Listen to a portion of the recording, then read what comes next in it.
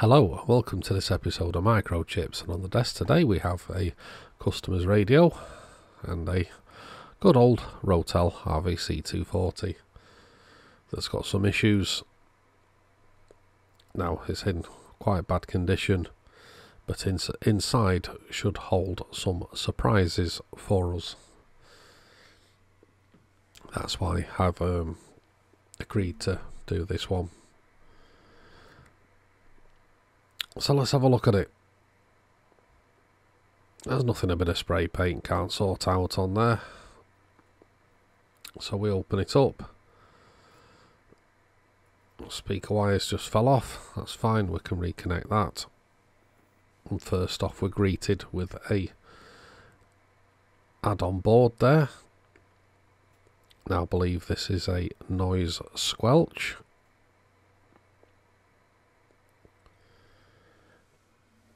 That's fine. A close up of that. So yeah, it's definitely the noise squelch unit. Looks like it's been in there for quite a while. But that's not the only surprise that this radio holds. As we turn it round, we can see, you eagle-eyed people, there is no PLL chip. So the customer wants this noise squelch taken out, so we're going to take it out and reinstate the normal squelch circuit. But as you can see, there is no PLL chip. None. Our 7137 has disappeared. So that can only mean one thing. There is some magic somewhere else. So let's take the top off and have a look at this. And sure enough, we're greeted with a big conversion board underneath.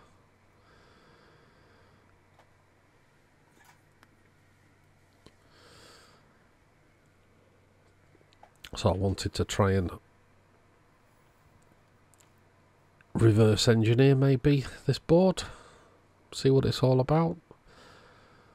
Some of you people out there may recognise this board. I'm sure there's plenty of people out there that have fitted them. Looking at it, we've got 3 ICs. One definitely looks like an EEPROM. Not sure what that big one is. We've got a smaller one on the end. I'm not sure what that one is yet.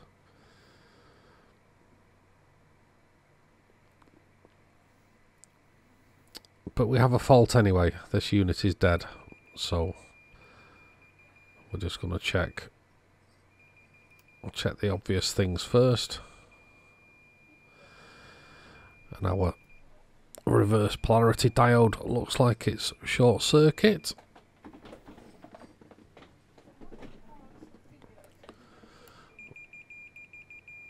So yeah, definitely short circuit, so that needs to be replaced.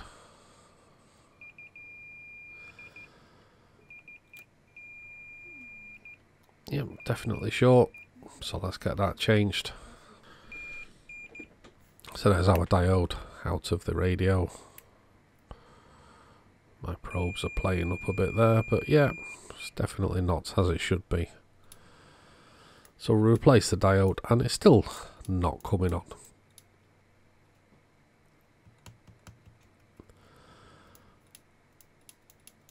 So absolutely stony cold dead. Should be easy enough to find. So I've got my meter on the back of the on and off switch. On one side we have supply, and the other side we have nothing. So is our on and off switch open circuit? It's certainly looking that way. So we'll try a bit of switch cleaner first, see whether that brings it to life.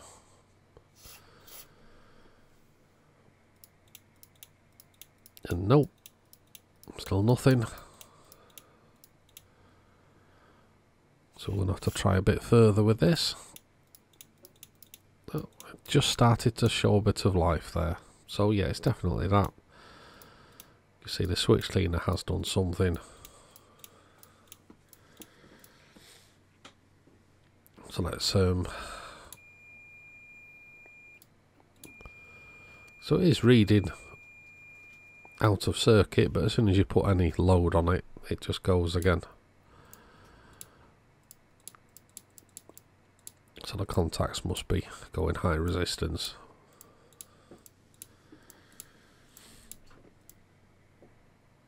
So let's see if we can fix it. So I'm just going to push the contacts together with a screwdriver. And sure enough, it's definitely the switch contacts.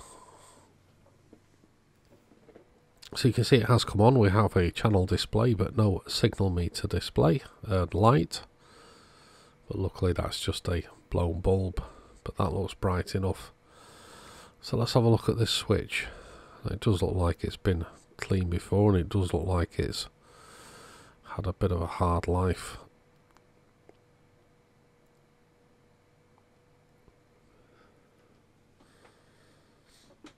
So maybe we can move that switch contact up a little bit, put it on a bit of a fresh piece of metal. Sure enough, doing that has made it work again.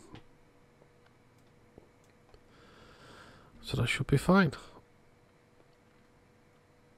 So it transmits. So there's our UK40. Very good. Now the surprise on this radio. We have mid-band. And we have low-band. Now somebody must have done some real work to get it to spread this far. But yeah, UK40, mid-band and low-band on a three-way switch. Very nice. Now I can see there's some additional components on the back of the board dotted about, and I think there's been some other capacitors changed. So we've got a logic gate of some variety. We have an EEPROM, and we have a big chip. Now what is this chip going to be? Well, there's only one way to find out.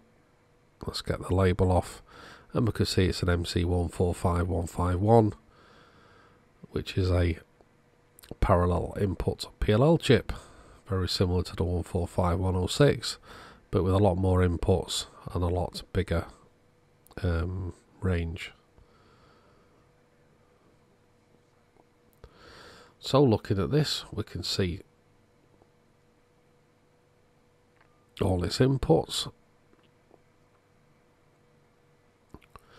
and with this being a control line input, there is lots of inputs on there. It's not like the serial PLL we use,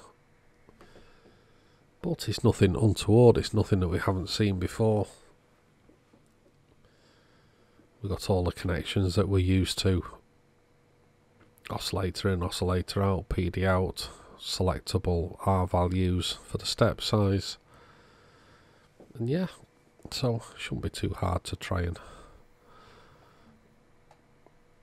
reverse this one. I did actually spend time reversing it, but to actually implement it into a radio is a lot of work. So I'm going to stick to my LC7132 boards because they're much easier and a lot less faffing about trying to install it.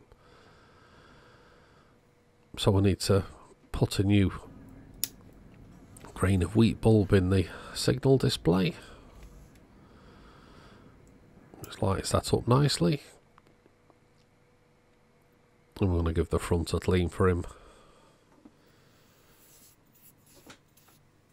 Make it look a little bit more respectable, which it has done. And the front glass has fallen out. Transmits and receives good. I know the noise squelching there. He did ask me to take it out later, so we did do.